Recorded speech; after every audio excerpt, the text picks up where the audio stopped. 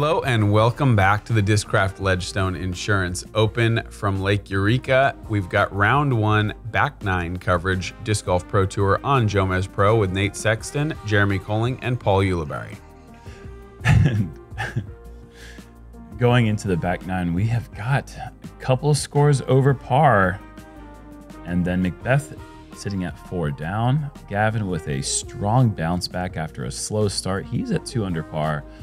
But we're chasing some really good scores right here. But 4 under showing up on our front nine, that shows how difficult this course is. Normally that number is even lower on any other course, but Lake Eureka is a very challenging course. This whole event is a very challenging event. Hole 10, par 3, 425, OB sponsor wall on the left side, and then there's water that's very long and really tough rough on the right. It's not OB, but it is tough in there. Some really good guardian trees here. You got to pick your line and hit it hard here to try to stay underneath those branches and get to the basket. Do you guys think that an over par score will cash at this tournament this year? Yes. Yeah, it might. We're going to have to see. Northwood Black, what we're going to go play the next 2 days, is the hardest course we have ever played in tournament competition. So it's 100%. I'm going to say. I'm going to try no, just to be the contrarian. I'm going to say you got to get even par. I'm saying yes as well. Gavin turned over too quick and in the grass. McBeth making the height adjustment, and this looks perfect.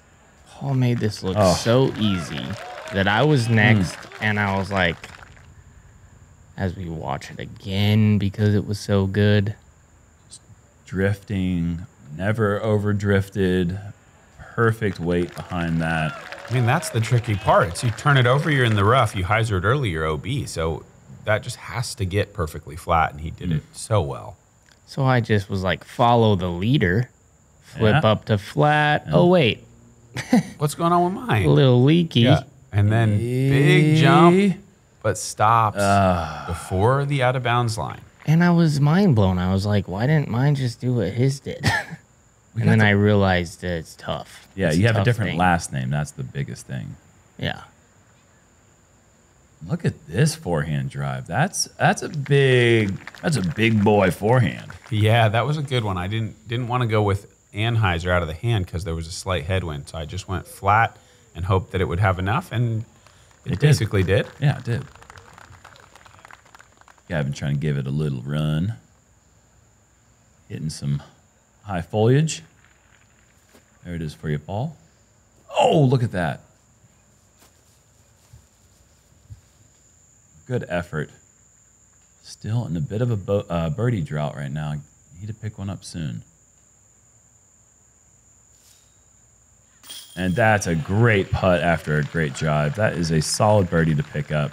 Especially after the short little whiffer on the last hole, to be able to be like, no, that's just never going to happen again. Yeah. Bang. I've never putted better than immediately after missing an 11-foot putt. I feel like that I can make any putt on the next shot after that. You really feel that way? Oh, yeah.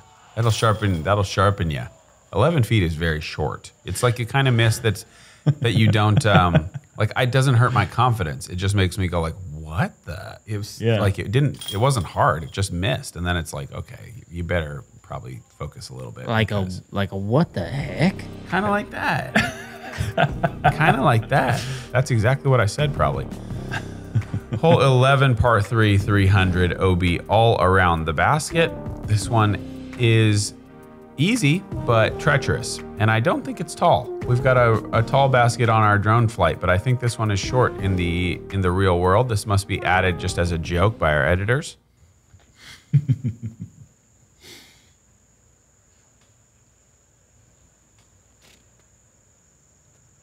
The width is really good. Yeah. Distance is really good.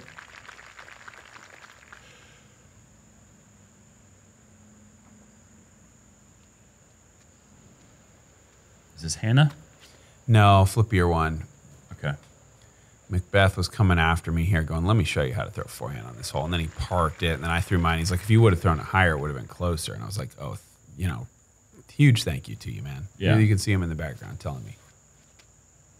Gavin with the turnover backhand. Is this going to turn enough? Oh my gosh, right in the back corner. He is safe. That means he's going to be inside the circle putting for birdie. Easiest hole on the course, 2.6 average. This is the only must get on the entire tournament. And I ain't getting had the distance that was really good. Agreed.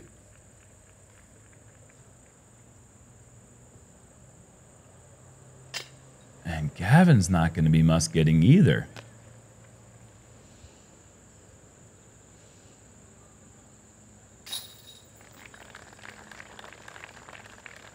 No harm, no foul. Just going to be a par for Uli. At that point in the round, heavy metal music was beginning to play. Yeah, what the heck must be repeated many times in your head at this point. In Screamo.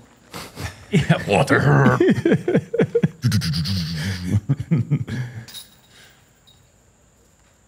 Birdie for Nate and for McBeth. Only 2 on the easy hole 11 onto the much more difficult 12. Yeah, the water tower. Hole 12, par 3, 354. Totally blind to the player, but a much improved tee pad this year. Nice and flat, really a nice change. But you see it's an island green, basically. You've got to get around the water tower, but don't go too deep. Swing back left. If you miss the island, you're going to a drop zone where you're still blind and the basket's hiding behind that water tower. Yeah, this is a change that we've been asking for several years to Nate Heinold, and he actually came through last year first time. Look at that shot. What I love about that shot is the height he gave it. He gives it so much height that he's able to stay so clear of the water tower. Yeah. And then bring it in with the soft landing. That's beautiful shot.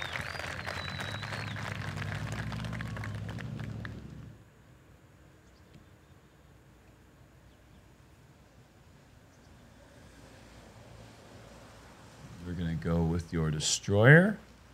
A little bit more low line, trying to get maybe a bit of a skip. And skip you get. Yeah, fancy little move there. Oh my goodness. Very fancy.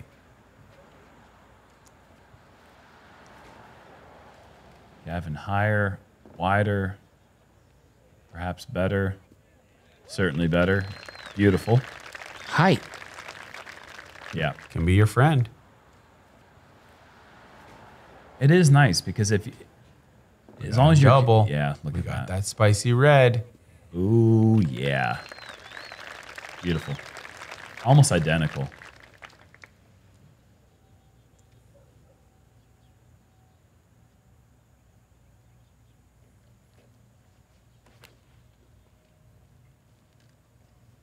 This has got a little bit more width, but the height was great, and you're going to nestle right there by Nate. Yeah, 2 buds hanging out there, 2 buds hanging out over there. Still hanging, talking. Chopping it up. Just cutting it up.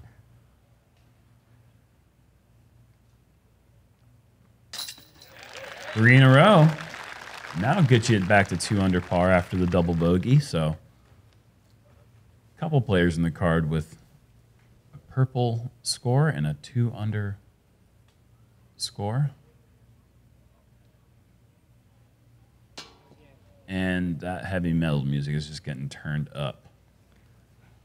Yeah, that was heavy metal for sure. Heaviest metal you can get. Oh. Hate watching when your buddy's not do his best.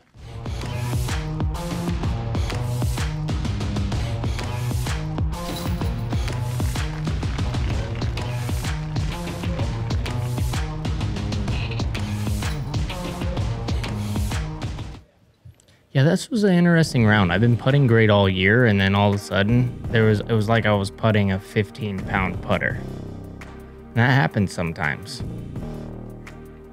Hole 13, par 5, 1,080. One of the signature holes at this event, to be sure. This one has a pretty wide fairway, but you don't want any part of it. The best play is to stay next to the water for all 3 shots and play over the water every time. If you try to go up the fairway, there's a lot of trees that make that a very difficult proposition. Disc selection is so important here. If you get too far left, you're going to pinch your second shot out of position, and that is going to be fine. Ideally, you'd like to be to the right side of that tree to really open up the water second.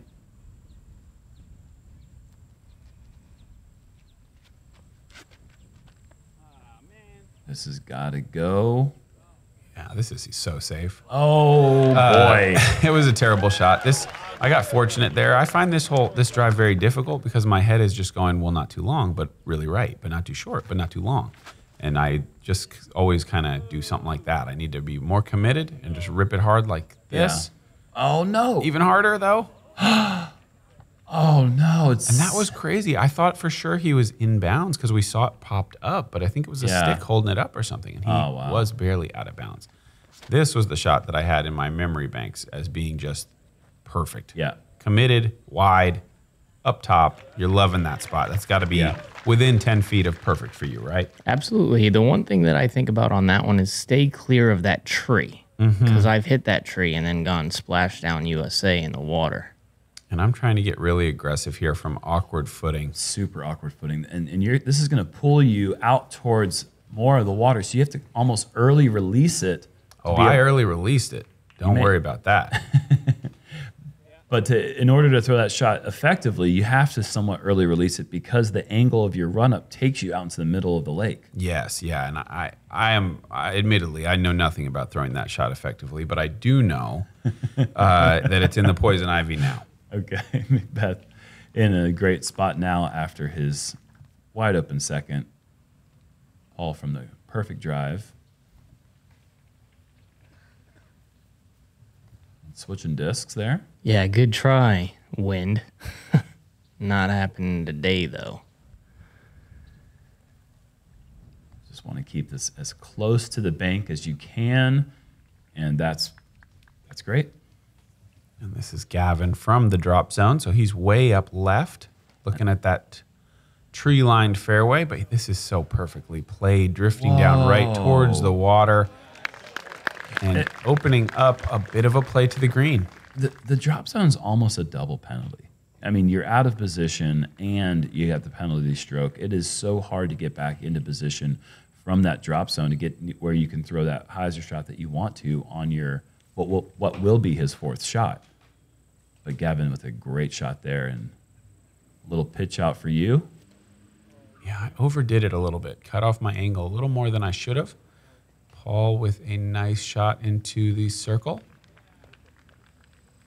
There is a power line here that you can use to gauge your height. You got to go under it or over it. Can't really... There it is. I decided to go over it. That will net a birdie. We don't know that yet. Okay, well, I'm going to go ahead and give you the benefit of the doubt there. And this was a creative line, low, getting the anti-skip, and he's going to have a putt to save par from the drop zone, which is not something a lot of people have ever done. And that just showcases, I mean, how fantastic of a shot it was from the drop zone. He still had to work that low ceiling, awkward approach. Spike hyzer above the hole and rolling a bit to the edge of the circle.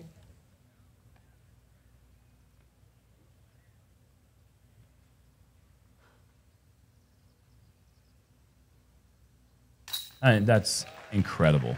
What a scramble. You're absolutely right. That is so rare. I've got the low ceiling from these branches. Got to pop this up, and I just didn't quite hit it. And that's going to be a bogey for me.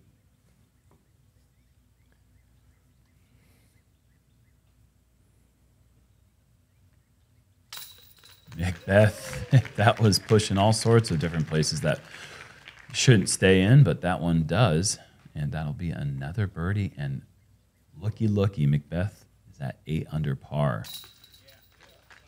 Wow. 2 sets of, well, actually that one set is not 4 birdies in a row. It's just 3. You got that birdie on 1, but still incredible disc golf right now being played by McBeth.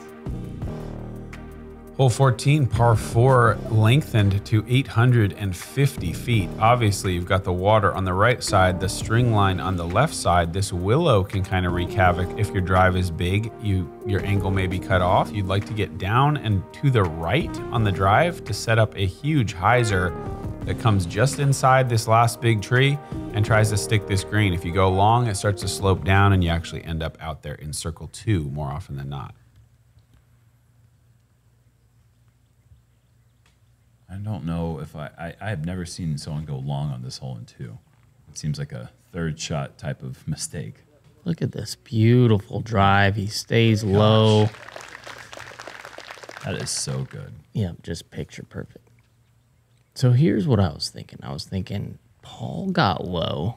I'm going to get low like Paul. I don't ever run up like that. And then it netted this result. Oh, man. Out of bounds early. I mean, I will give you credit. You're picking a good player to emulate, or at least attempt to emulate. That's legitimately what I thought. I was like, get low like him and then pure it. Wait, that's really tough. Might have been going through Gavin's mind as well as he throws a very similar to shot to McBeth.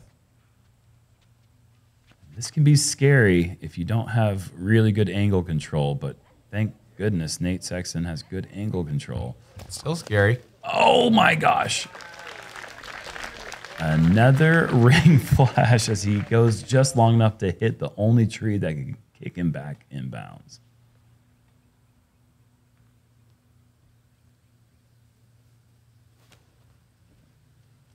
This is where this hole can get just devastating. And that is not OB. No, that was safe. No kidding.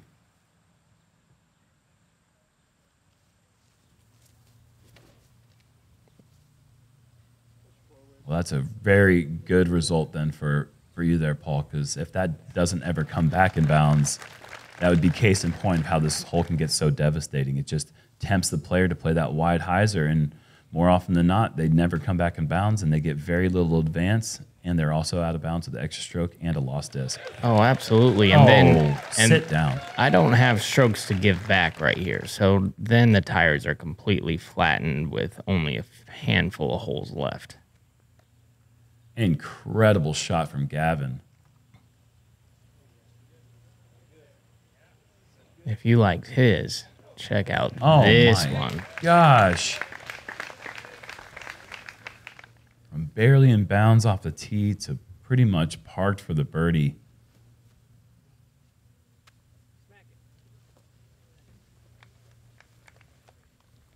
And so that will be a bogey save. That's going to have to work for the birdie. It's just going to be a bit low.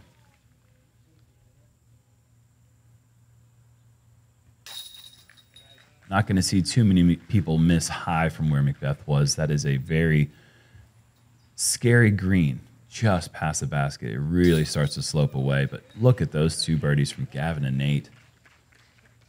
Third hardest hole in the course. Surprising that so many people were able to pick up the birdie at 25 players. It seems higher than what you would imagine when you stand on this hole.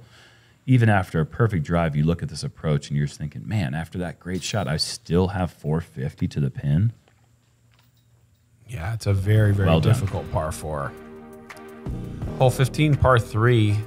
It's 315 feet uphill, blind to the player, elevated basket, OB on the left and long and right, but it's one of the more forgiving holes out at this Lake Eureka layout.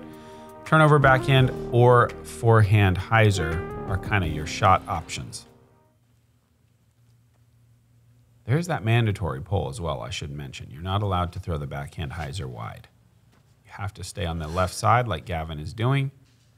Yeah, even if that doesn't catch the outside edge of the tree, I don't know if that had quite enough.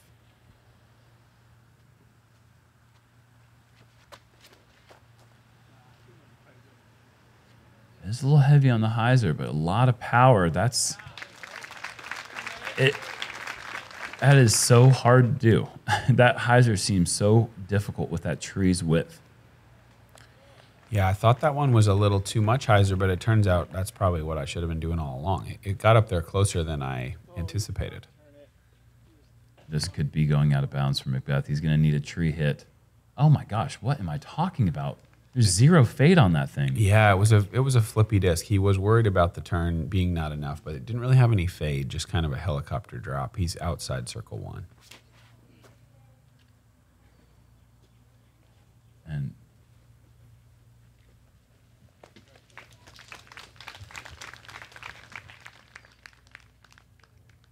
Dece. Yeah. Just a Dece. Dece. pretty decent.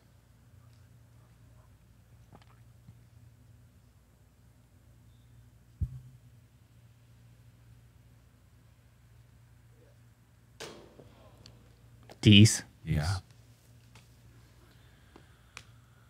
Come on, man.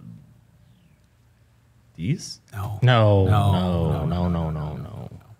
Don't say that. Good. Yeah. Yeah, nice Great. putt. Thanks. Great birdie. Only birdie on the card.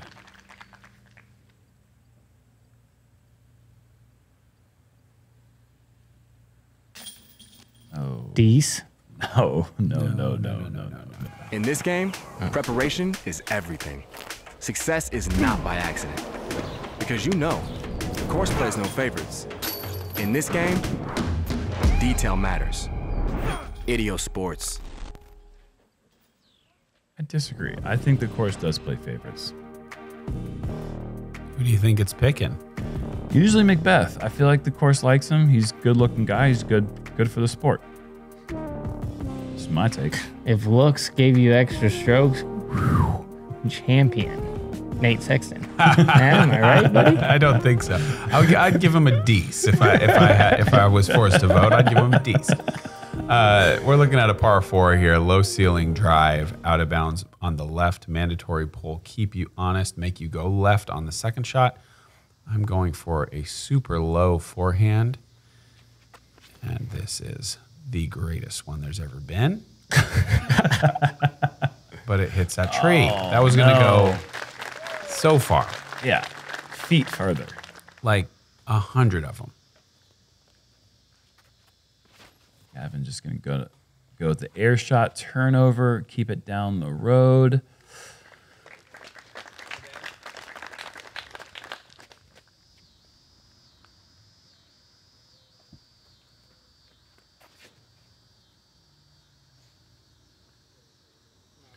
McBeth also going turnover, but that's early, and that's going to be in the shrubbery. Got a nice little bounce out. At least he's not Yeah. buried in there, but it is course. not good. Of course, playing favorites again.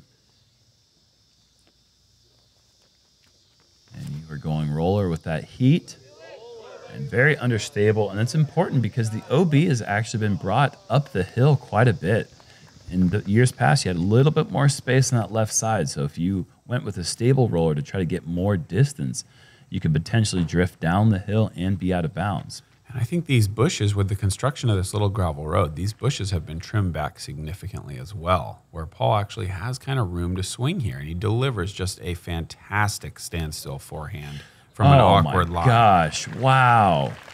And you cannot see the basket on this hole unless you throw a roller that goes nearly 550. So no matter where you're standing, you're just looking at these trees and judging the distance based on what you can see with them. And it's always difficult to get that distance right on your approach. I was really frustrated with that effort, letting the disappointment of hitting that tree get to me and threw a substandard shot.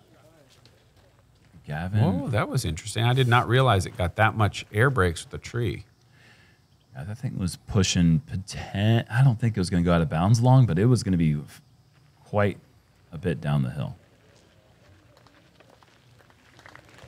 And if you're going to miss in one direction, you want to miss long on this hole so you can have that safe, friendly uphill putt. I don't want any putt at this time I like in the round. I like a 75-footer myself. Eat it. Oh! I thought you were foreshadowing. Please, please, please, please, please, please. Yeah. I was just taking you through the mental battle I was going right there. I walked up to you right after that, and you said, "Well, you know you're playing bad. You hear how loud they cheered for that." Yeah. Mm-hmm. And Gavin clips the tree. Must have thought he had room to clear it. He did not, and it bounces him right, taking away his birdie chance. Of course, gave him an opportunity with the tree hit, but it also took it away with the same tree. And McBeth out of position, birdie, bringing him to 9 under, just casually playing bogey-free, just phenomenal disc golf. As he does when the course likes him more than anyone else out there. He's so handsome. Hole 17, par 3, 310, island green. If you miss it, you're going to a drop zone that's about 140, 150 to the pin. It's a little rectangular shape here. You just got to get your weight right. Backhand or forehand does not matter. There's no real advantage to either shot. Unless you're handsome. And then it doesn't matter. That's the point I'm trying to tell you right now. McBeth leaking a little left, but that's going to put the brakes on. As it always does for Sir Paul McBeth. Mm-hmm. Of Virginia ham. Well, I don't know, guys. I mean, do you remember a little thing called the World Championships and an island hole and a Paul McBeth's disc not putting the brakes on? I mean, That's true. he deals with it too, guys. He's Oh, you didn't win your 6th World Championship. Look at this fall of flight. Oh, what a beautiful. shot. What a shot from the young man. beautiful.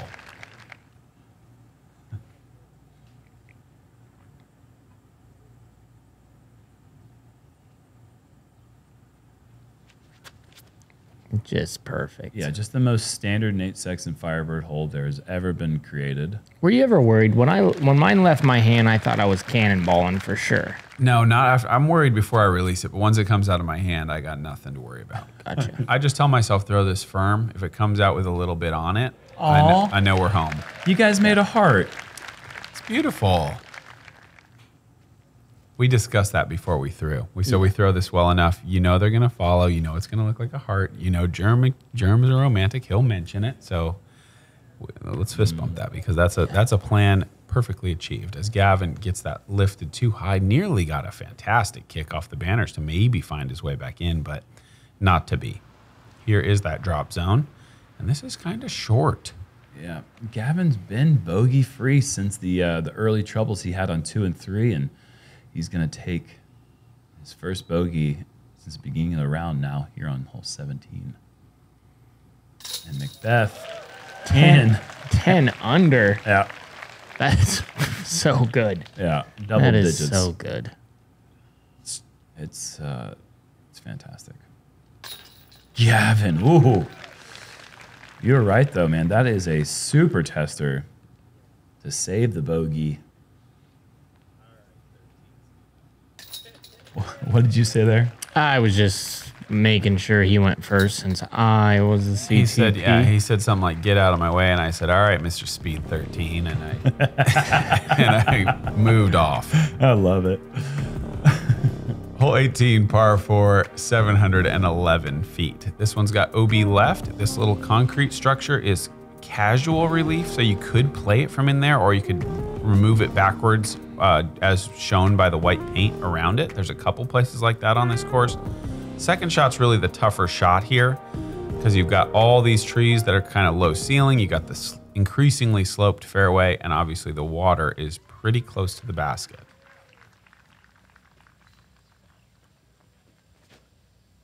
And McBeth told me he lost his favorite roller disc, so the roller is just not really a play he's going for at the moment. Yeah, He lost one disc. Try losing your whole bag, buddy. Oh, wait, then he shot 1090 at the Memorial. Never mind. Go ahead, Jerm. Sorry, I interrupted you. I'm sorry. No, you're losing a roller disc is just it's got a special bite to it that's just a little bit tougher to take than losing a normal distance driver. Being in tune with your roller is such an important stability. And if you try to replace that with another disc that's the same name, it might not be the exact same flight. It's a really good point. This is my Sidewinder. A little bit too much uphill, but I got a nice place to rest. A bench. Oh, no. Oh, my gosh.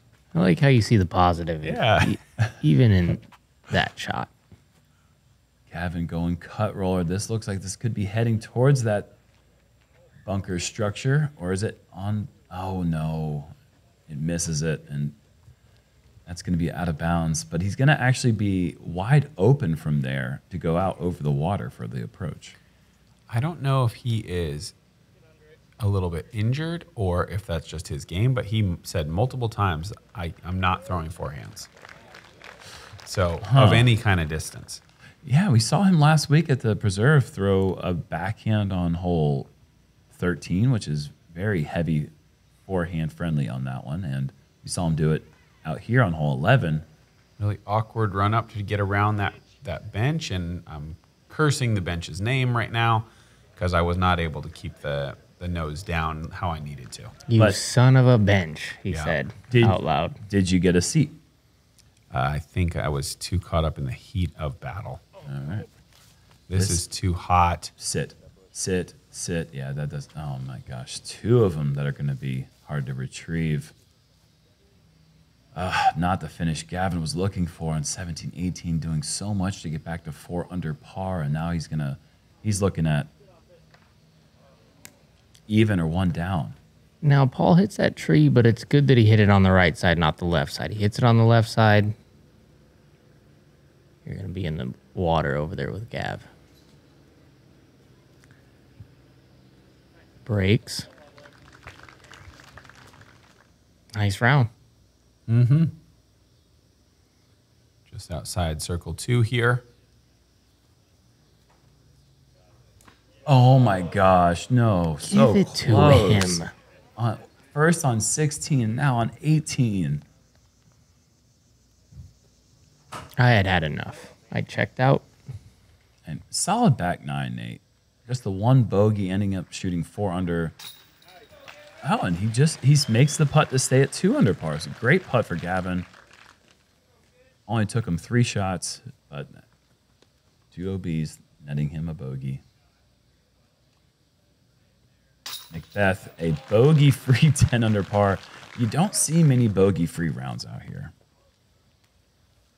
This was a good day to do it. Not too much wind. We've played much windier days out at this course that make it so difficult. I believe there were only 2 bogey-free rounds on the course. And there you have it. McBeth with a dominant 10 under, at least on this card. I came second at 4. Gavin 2. And Paul Ulibarri even. Fire emojis, though, not for McBeth. It's Wysocki and Gibson 11 under today. 3 10s, including Chris Dickerson and the young gun, Cole Radallen out of Oregon. I think just 16 years old. So some great chances for him to get some camera time and see how he responds. Like we said, we're moving over to Northwood Black, one of the hardest courses we have ever seen in professional disc golf. 2 straight days in the deep woods, trying to shape shots on extremely demanding par 4s and 5s. Come on back. If you're in the Founders Club, we know you're going to be there. The rest of you, get in the club. At least come watch the video. It's going to be an incredible battle down the stretch here at the Ledgestone, Discraft Ledgestone Insurance Open.